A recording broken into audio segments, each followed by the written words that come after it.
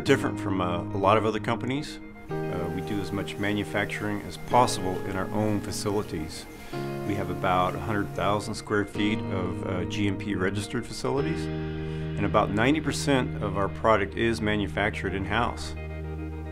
I think we're able to, ensure the quality of the product by doing everything in-house. Everything is quality first when it comes to manufacturing. Sometimes it may not make sense to buy expensive equipment that only does one minor function, but the bulk of the manufacturing is done by ourselves. We have to design and build all of our own equipment. It's not like there's a yellow book, harvesting for dummies, and we've had to come up with our own innovative ways to harvest and process algae. So we're actually very fortunate. We have a group of talented engineers and fabricators that build and maintain our harvesters and other equipment. It's very cool that we have the equipment that we do have at this facility, because we're pretty much able to bottle or manufacture most of anything that we want. So we design our own equipment. We have our own fabrication shop. We fabricate all of our own equipment. We assemble all of our own equipment, as well as we operate it once it comes time to actually put it into use. So Mazama was our first harvester. We did a prototype, expanded on that idea, and built a harvester that has 9 screens across the front of it that have a belt-type conveyor system for collecting the algae and retrieving it out of the surface water of the lake. Then we wanted to expand on the technology, get better. So we did some prototype work, and from that came the Shasta. It involves a different kind of technology for getting the filaments of algae out of the lake surface water and harvesting it. It's very effective, and it's the direction we want to go. So after a successful year last year, we've expanded to this boat here, but it's 4 times the capacity of what the Shasta was last year. And that's the direction we're moving. We're able to put the same guys who fabricated it, welded it, put it in place, test ran it. Those are also the operators who run it day to day, are familiar with the sounds, are familiar with what it can handle and what it really can't handle. So it keeps us out of trouble as far as breakdowns and having problems that are unforeseen. We have applied for this technology, and it's still in the patent office. We need to work through that process, and that's a lengthy process.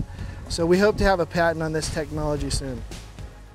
By all means, we want to harvest and capitalize on the algae at the peak of the growth cycle, when it's as fresh as possible and most viable. So if we can put all 3 boats to work at the same time, that's definitely what we're going to do. We take a lot of pride in getting the algae to the freezer as quick as possible. And we're able to freeze that algae within about 2.5 hours of the liquid going actually on the shelf, and get it out and get the next algae in. So it's a very fast process, and we can do a lot of volume in a single day. After the algae is harvested, it's sent back to this facility to be frozen. Once it's frozen and calculated as far as weight goes in totes, it's sent out to be dried.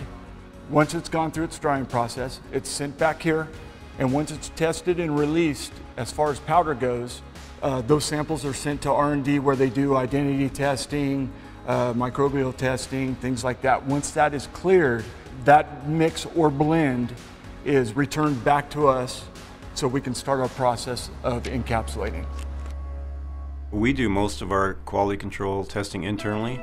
That way we can have quick turnaround times, and we can isolate problems very quickly.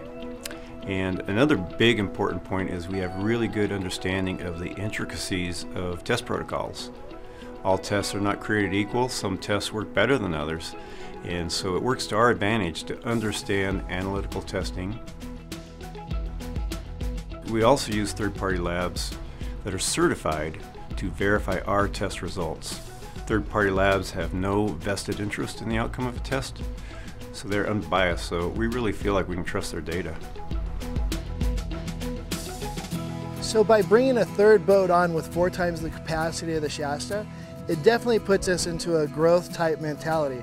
We're able to grow and put more product into inventory, and that way we can service more growth, sales, whatever we need to do, we'll have the inventory on hand.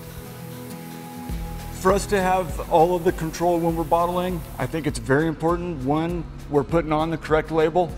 Two, we have R&D or QC that's going through their steps, making sure that the quality's there. Everything's done in-house from start to finish, and that's why we do it. We've all seen those news reports of supplements not containing what they're supposed to contain, but by doing our own manufacturing, we can really maintain a very high level of product quality.